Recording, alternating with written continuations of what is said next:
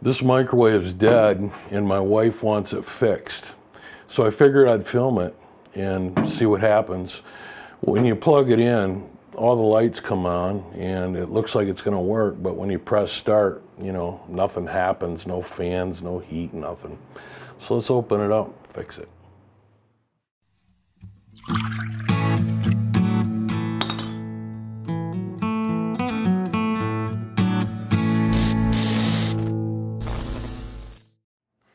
Okay guys, little disclaimer. This microwave is very dangerous, and if you're not careful and you're putting your hands in the wrong spot, it can hurt you. If you're shaky about the whole thing, it's better just to stay out of here.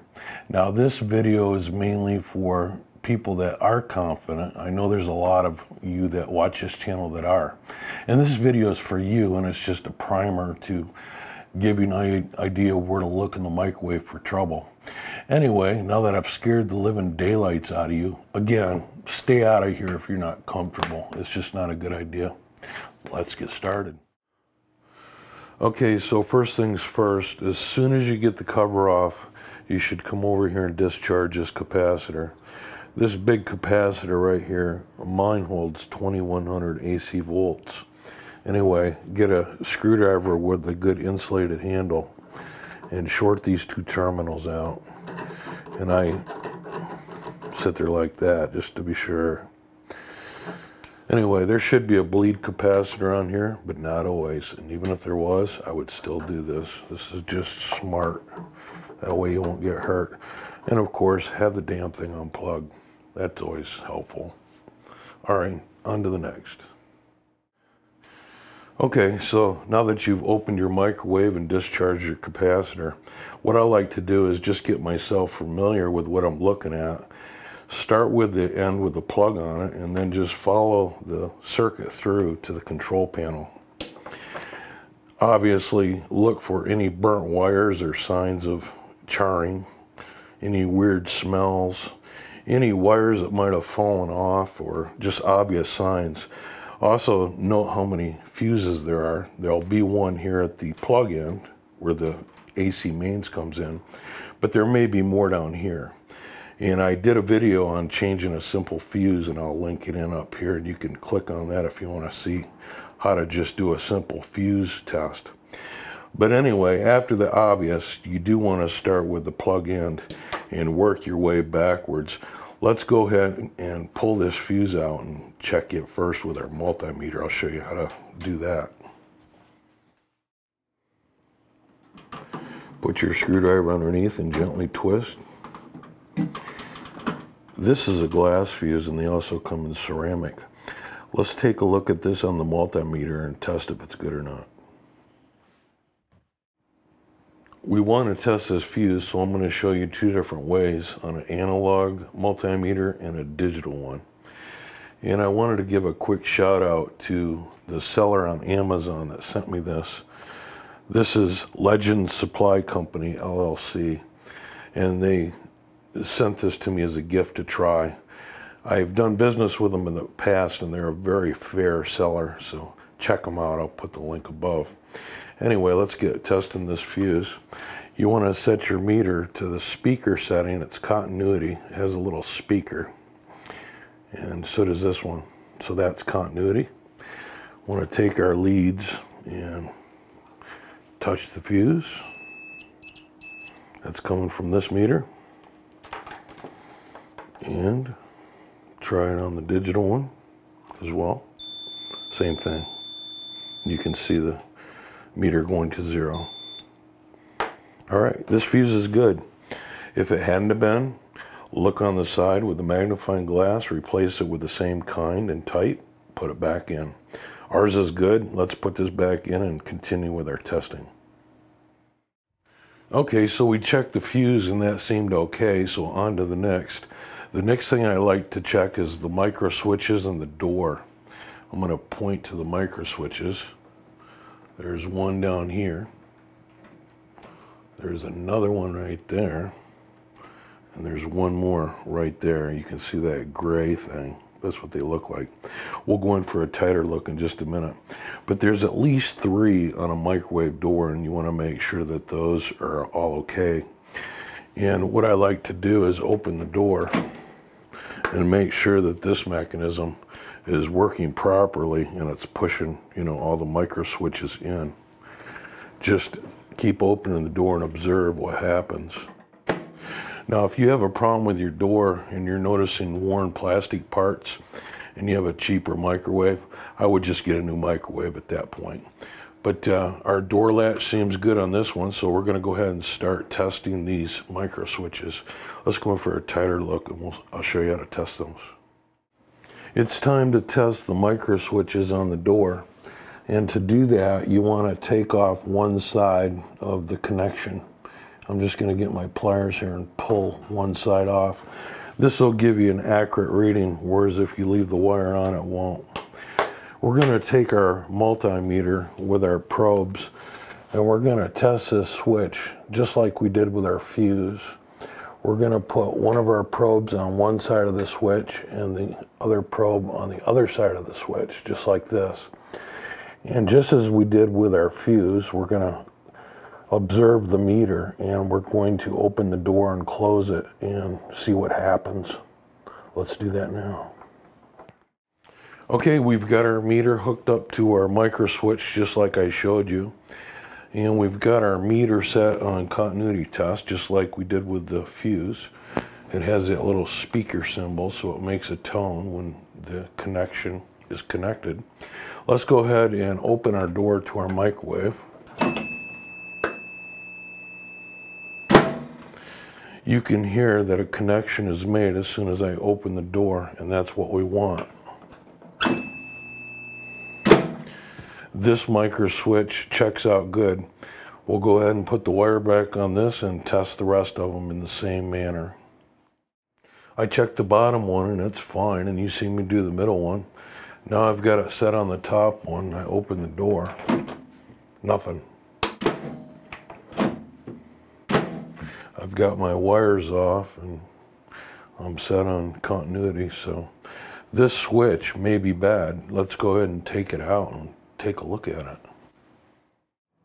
This is the micro switch that I just took out of the microwave, and look, this switch is supposed to be up. Let me show you a good one. See? I have a little story about getting this. I went out to get it after realizing this one was bad, and I stopped into a place that sells parts to like dealers and installers. You know, they have an open door policy, but basically it's just for repair techs, and you have to have a license to buy furnaces and stuff like that, but they'll sell you belts and small stuff. Anyway, I went there, and he's like, cash only. This was $5. And of course I didn't have any cash on me, so I had to go to a Mac machine.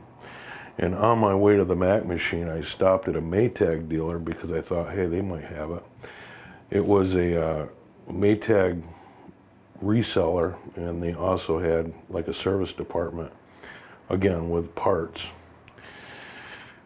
And they also do repair. Anyway, I went in there, and they said, the first thing the guy said to me was, what is it?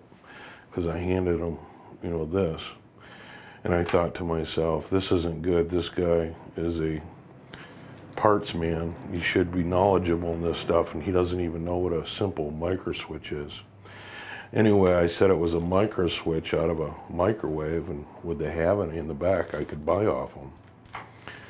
And he asked me for the model of the machine, and I said, well, it's just a generic switch. And he laughed, and he goes, oh no, those aren't generic. And so I took the switch back and just left, you know. It's funny though, the guy looks seasoned, like he should know what he's talking about. In his 50s or so, and he's working behind the counter of a repair shop, and he's never seen a micro switch. Well, anyway, I found a Mac machine. I went back to the first guy and they had it, and this is the one that I ended up getting. Let's take it out of this bag and I'll show you what it's all about. So I just wanted to show you real quick the difference, this new one versus the old one. You can see that the old one has two connectors, and when you buy these you just want to make sure that the amps and the volts is at least or greater than the one that you're replacing. It's that simple. And the other thing that you want to make sure is if it's normally open or normally closed. And this one is set up for normally open, and it says it here on the side. Now this one has 3 prongs on it, and I put my clips on here to show you something, but you can see there's this bottom one, and then there's 2 on the side rather than 1. And that's so that this one can be used either way, normally open or normally closed. And if you look at my meter here, and when I push the button, the meter activates, which means the circuit is closed. You know, it's allowing electricity to flow through, and then when it's released, it stops the energy. But if you switch this terminal here, it's the opposite. When it's not pressed, it's allowing energy to go through it. And then when I press it, it turns off the energy. So this one can be used either way, and I'll use it in the first configuration like this when I put it back in the microwave. But there's the difference between micro switches. Like I said, these are very standard, very generic. Shame on the Maytag man. He's spending too much time sleeping. Anyway, let's get this installed. Or no, this one. We don't want that one. I put my new micro switch in, and I put it in just the same way it come off, and I hooked my 2 terminals up. You can see this one that I'm not using at the top. I've got a piece of heat shrink tube I'm just going to put over the top of it. I just decided to use this heat tip on this torch, and I gotta tell you, I'm not impressed. It's almost easier just to put an open flame to it. Anyway, that'll work. Good enough. We're gonna test it now. I'm gonna put the cover back on. It's just safer that way to test it with the cover, especially on a microwave oven. This is probably the most dangerous thing in your appliance kitchen. It's certainly more dangerous than a blender, and I'd rather take the time, put the cover on and test it. And if it doesn't work, I can take the cover back off, but at least I won't be dead. So anyway, let me do that.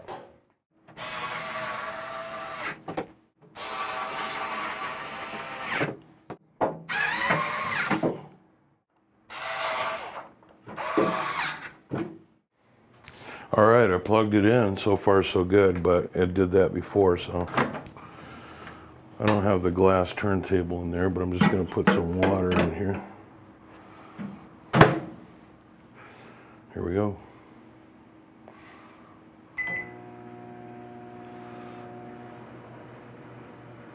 Looks good. Sounds quiet. I don't know if it's heating, but it certainly looks like it is.